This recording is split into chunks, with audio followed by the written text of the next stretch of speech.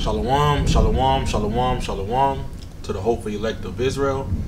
I want to start off and give all honors and infinite praises to YAHAWAH, BaHashem, YAHAWASHI, BaHashem, Rekach Wadash. Double honors to the apostles and elders of GreatMillstone who have taught us his truth and who rule well. Peace and safety and salutations out there to you sincere and you hopeful elect, scattered abroad across the four winds of this earth. Alright, I'm your fellow servant, Malakia, coming in with another lesson today. Alright, it's going to be a lesson laying backing from off the brother, GMS Must Endure 144K Ba. His video is titled Work on Eliminating All Doubt from Your Mind. Okay, and he has it in parentheses, faith. Alright, subscribe to that brother's channel, and get edified. This is a very beautiful lesson that the brother had done, alright, through the Spirit. Alright, he was focusing on, for us not to doubt, for us to have more faith, when we send our requests, alright, especially to Yahawah, BaHashem, YAHAWASHI. Alright, because the times that we're getting ready to enter in, it's getting ready to be like a time like no other. It's going to be a time to where you're not going to be at a point to where you will have to be doubting. Okay, it's not a time for you to doubt Yahawah, BaHashem, YAHAWASHI. Here it is, this devil's clamping down on everything. He's, while we're sleeping and overnight, he's putting things up. He's passing different laws. All right, he's forwarding his agenda because this devil, all right, is trying to usher in, all right, his plans. All right, he's going to come, all right, with these draconian laws. He's coming, all right, to show you his horns. All right, the whole time he's been smiling in our faces. Okay, with the blue eyes and the blonde hair, and it's deceiving. All right, with the smiles and the handshakes. All right, but we're getting ready to see another whole person. All right, we're getting ready to see, all right, this devil. So scripture goes into it also says that as if thou has wiped a looking glass. All right, and you're gonna see, all right, that his rust has never went away. It's still there. So we're getting ready to see a time to where Esau Edom is getting ready to come in like a flood. He's getting ready to come in, not sparing no man, no woman, no child. All right, but it's gonna have to come a time, all right, with you. All right, speaking of myself first and foremost, all right, that we are to keep working on eliminating all the doubt from our minds, especially in this time before that time comes. Okay, so let's go ahead and get into it. I got the word faith. It says faithfulness to a trust or promise. Okay, Salakia, man, Salakia, let me get this part off. There it is. Esau always want to put this stuff up here. Salakia. All right, it says loyalty to a person, honesty, truthfulness, faith, belief, your trust. What's that? Proverbs. You get that right quick. Proverbs 18:10. All right, because we trust in the names of Yahawah, BaHashem, YAHAWASHI. Let's get it right quick. It's the book of Proverbs 18:10. The name of the Lord is a strong tower. The righteous runneth into it and is safe. All right, so this is, the name of Yahawah, BaHashem, YAHAWASHI. All right, it is a strong tower. All right, we run it into that name at every instant. All right, that if us giving thanks unto Yahawah, BaHashem, YAHAWASHI, or when it's a time of trouble, in a time of need, we still call upon the name of Yahawah, BaHashem, YAHAWASHI, whether it's good or whether it's bad. Okay, and this is how we are safe. All right, we are in that safe haven. All right, through the names of Yahawah, BaHashem, YAHAWASHI, and us and our belief and our faith. All right, in Yahawah, BaHashem, YAHAWASHI. Let's go back into it. our confidence, our pledge, confidence, reliance, credits, and belief, to trust, to confide, and to persuade. All right, and I got that scripture right here. It's the book of Romans 14 and verse 5. One man esteemeth one day above another, another esteemeth every day alike. And the point, let every man be fully persuaded in his own mind. We have to be persuaded in our own mind to know that YAHAWASHI, all right, is not going to leave us nor forsake us. Okay? What's that? Ecclesiastes chapter 2. All right, so let's see if we can get this. All right, so this is the book of Sirach, chapter 2.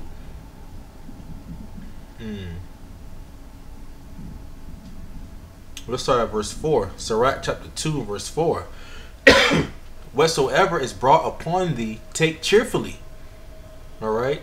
Whether things go our way or whether things don't go our way, take these things cheerfully, because it is YAHAWASHI who has placed these things upon us. All right? We're not supposed to be doubting. All right? Shows you a lack of faith. It says, and be patient when thou art changed to a low estate.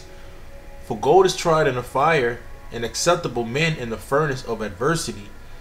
Believe in him. Trust in him.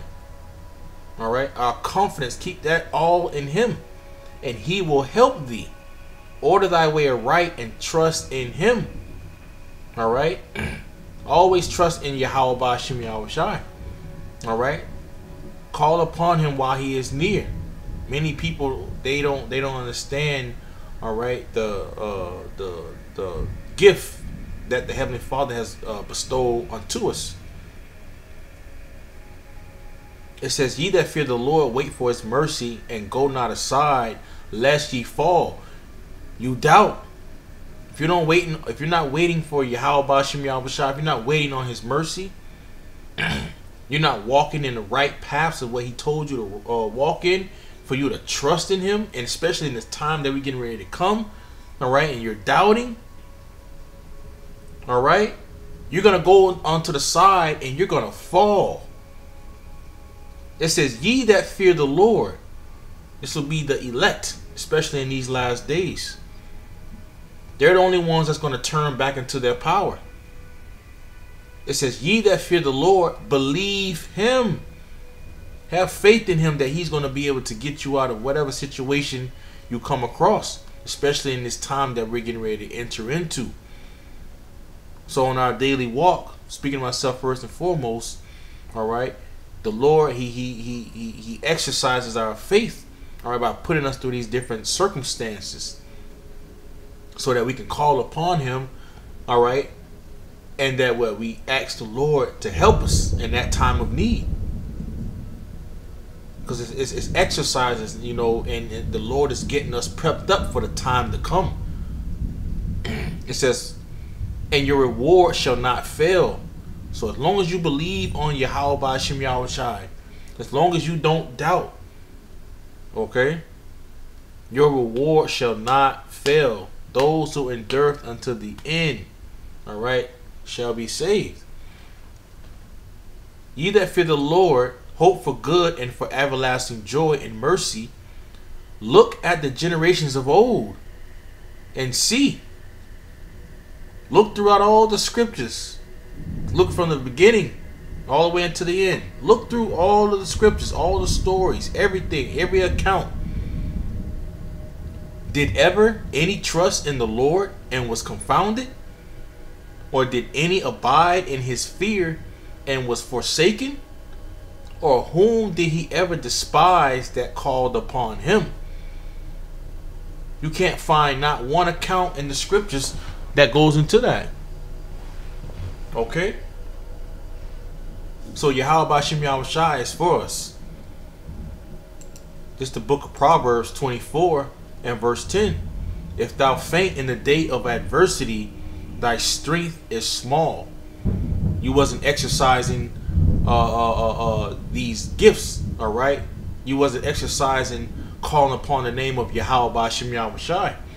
All right. You wasn't praying to YAHAWASHI YAHAWASHI. You wasn't fasting unto YAHAWASHI YAHAWASHI. All right. So that day is gonna come. All right, to where, you know, if you call upon the name of YAHAWASHI YAHAWASHI, you're not gonna be ready. All right. It says, if thou faint in the day of adversity. Okay, let me get that word adversity right quick.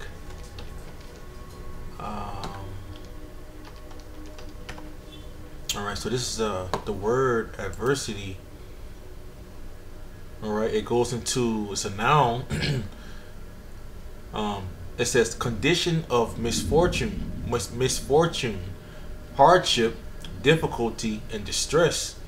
Alright, even the scriptures talk about it. And the I think it's in the book of Luke, and it says, and it shall be distressed upon the nations.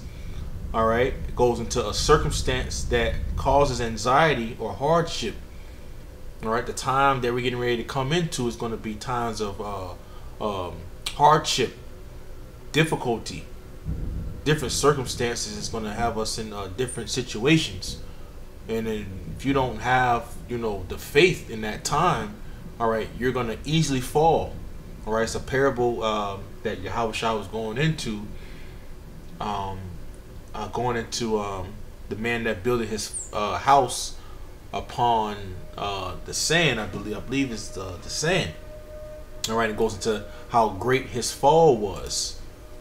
Let me see how. Let me get that right quick. How great his fall. KJV. Let me see if it'll pop up right quick.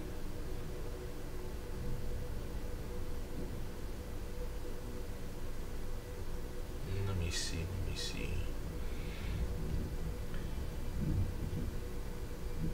Okay, Matthew 7.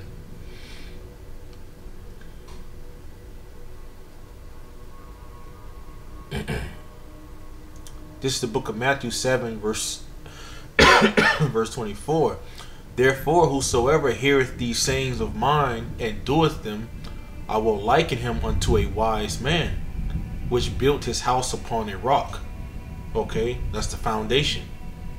All right, you want to be able to have a strong foundation. All right, especially set. All right before these times of adversity arise. It says, and the rain descended, and the floods came, and the winds blew and beat upon that house, and it fell not, for it was founded upon a rock. All right, so it don't matter what comes our way. All right, we're going to be protected, all right, by YAHAWASHI YAHAWASHI, all right, especially in these last days. All right, because what we were founded upon that rock, which is who? YAHAWASHI.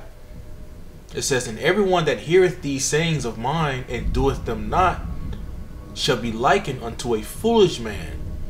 All right, when you look at the 2/3 of the nation of Israel, all right, the ones that's caught up in the cares of this life, the ones who don't want to receive this truth, the ones who are blinded, all right, these are the foolish men. Okay, the foolish man and the foolish women that's out there. All right, because they don't understand the time of judgment, all right, that's approaching.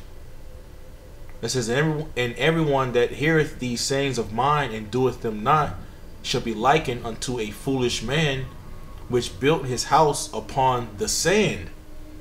Okay, it wasn't no strong foundation to hold up the house. All right, they have nothing to lean on. It says, and the rain descended, and the floods came. You can liken that unto when Edom come in like a flood. All right, the scriptures talk about how he's going to come in. Let me get it right quick. You know, I don't want to butcher the scripture right quick.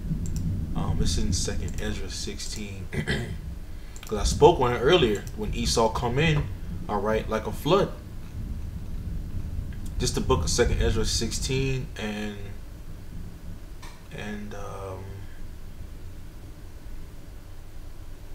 okay, around verse 70.